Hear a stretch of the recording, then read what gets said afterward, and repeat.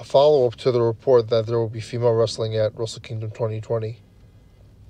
Julia will be wrestling someone else, has caused controversy.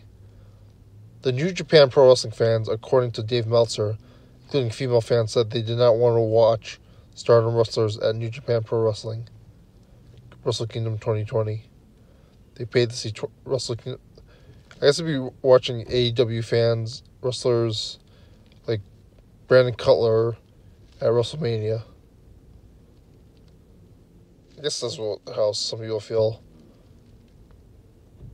They haven't really promoted them.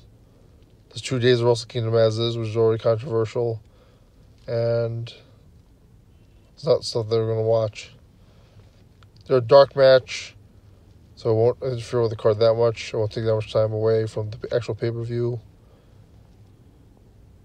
However, one problem is that Julia's being featured, and she's not popular with the fans, even though